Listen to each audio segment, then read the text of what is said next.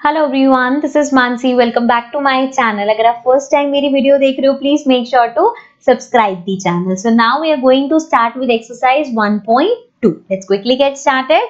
तो एक्सरसाइज 1.2 का question number 1 हमारे पास है, state whether the following statements are true और फॉल्स, जस्टिफाई योर आंसर। सो हमें ट्रू फॉल्स बताने और अपने आंसर का जस्टिफिकेशन भी देना है।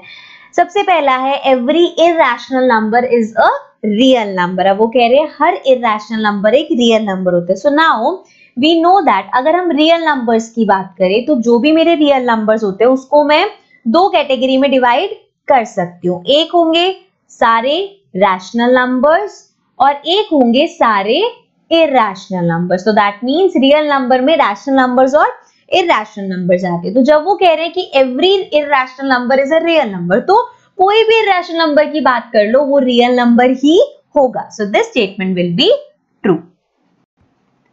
Next, every point on the number line is of the form under root में m, where m is a natural number. अब वो कह रहे हैं नंबर लाइन पे कोई भी अगर पॉइंट है वो हमेशा अंडर रूट m की फॉर्म में होगा। अब देखो इसकी अगर हम बात करें, अगर मैं लिखती हूँ 4 को अंडर रूट में तो वो क्या होता है, 2 के इक्वल होता है +-2। सो ये नंबर लाइन पे होता है, यहाँ पे ये जस्टिफाइड। लेकिन इसी केस में अगर मैं यहाँ पे लेती हूँ लेट्स सपोज अंडर रूट 10, तो क्या यहाँ पे नेचुरल नंबर तो लिया है लेकिन यहाँ पे ये पॉइंट उस पे नंबर लाइन पे नहीं होगा, मतलब इस फॉर्म में नहीं होगा। सो दैट मीन्स ये स्टेटमेंट हमारी फॉल्स हो जाएगी। Okay, so now coming to the third one, every real number is an irrational number. Now this is an interesting question क्योंकि फर्स्ट पार्ट अभी हमने किया कि हर irrational number रियल नंबर होता है, लेकिन यहाँ पे वो कह रहे हैं कि हर रियल नंबर irrational नंबर होता है। तो अभी हमने यहाँ पे पढ़ा ना कि रियल नंबर्स में रैशनल नंबर्स भी आते हैं और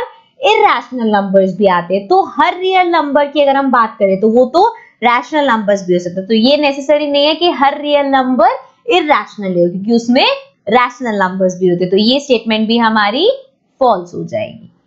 ठीक है, सो ये था हमारा क्वेश्चन नंबर 1। नेक्स्ट क्वेश्चन पे आ जाते हैं।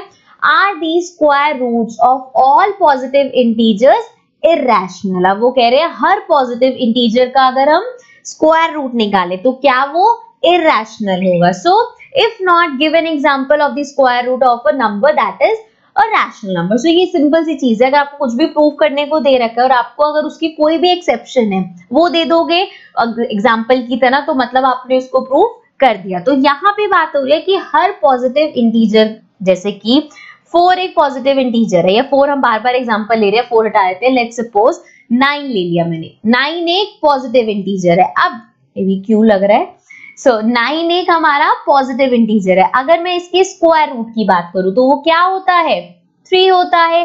क्या 3 एक इरैशनल नंबर है? नहीं, 3 is not a irrational number. ठीक है ना, 3 एक इरैशनल नंबर नहीं है। तो इससे हम प्रूव कर सकते हैं, हमने एग्जांपल देने की बात करी, हमने एग्जांपल भी दे दिया और यहाँ पे हमने प्रूव कर दिया कि हर पॉजिटिव इंटीजर का जो स्क्वायर रूट होगा वो इरैशनल नहीं होता। ठीक है, सो ये था क्वेश्चन नंबर 2। क्वेश्चन नंबर 3 पे आ जाते हैं। ये थोड़ा सा इंपॉर्टेंट क्वेश्चन है।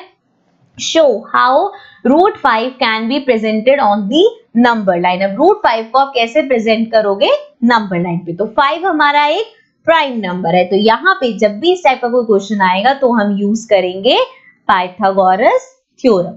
अब अगर आपको पाइथागोरस थ्योरम याद नहीं है तो मैं याद दिला देती हूँ। पाइथागोरस थ्योरम क्या होता है, कोई भी अगर आपके पास इस तरह से राइट एंगल ट्राइंगल है, ठीक है ना, तो इसमें ये पहले तो ये देख लो, ये 90 डिग्री का एंगल होता है, इसके सामने वाली क्या होती है, हाइपोटेन्यूज।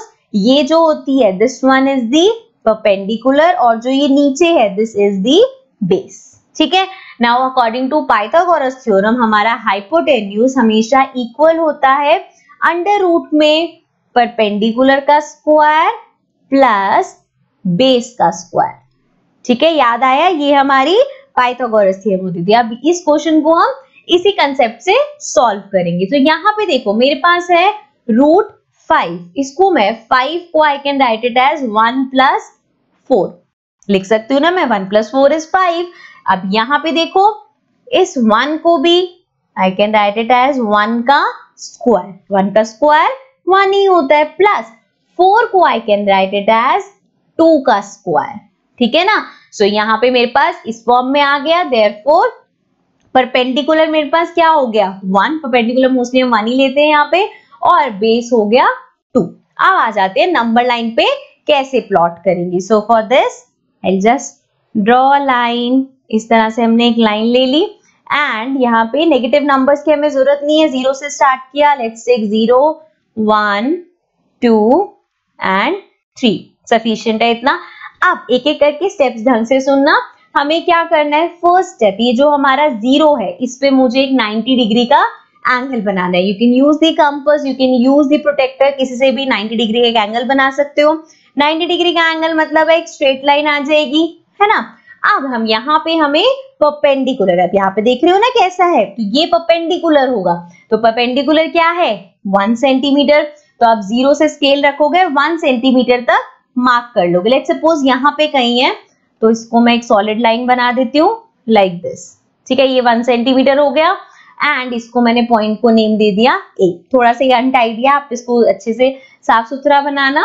अब यहाँ पे बात करते हैं हाइपोटेन्यूज की, तो अगर हाइपोटेन्यूज की बात करूं तो वो 2 है, तो सिंपली इस ए को आप ज्वाइन कर दोगे 2 से, और लेट्स सपोज यहाँ पे हमने इसको नाम दे दिया बी, ठीक है। तो ये हो गया ए बी, बेसिकली क्योंकि 0 से लेके 2 तक 2 सेंटीमीटर होता है, तो ये मेरे पास एक पूरा ट्रायंगल आ गया। लेकिन अभी बात हो रही है हमें प्लॉट क्या करना है, √5। तो अब वो प्लॉट कैसे होगा, आपको अपनी कंपास लेनी है, कंपास का पॉइंट जो होता है वो ए पॉइंट पे रखना एंड अपनी पेंसिल को बी पॉइंट पे रखना, मतलब कंपास को इतना ओपन करना। जब आप कंपास को इतना ओपन कर लोगे तो 0 से आपको कंपास से मार्क करना है, यहाँ कहीं आपका मार्क आएगा। सो इस पॉइंट को, ये जो हमारा पॉइंट आएगा इसको कुछ भी नेम दे सकते हैं, this point is basically √5, got it. सो ये हमारा हो जाएगा √5, ठीक है। सो हमें √5 प्रेजेंट करना था नंबर लाइन पे, यहाँ पे हमने √5 प्रेजेंट कर दिया। So this was the last question of this exercise. Now I'll see you all again in the next video जो कि होगी 1.3 की। So bye bye for now.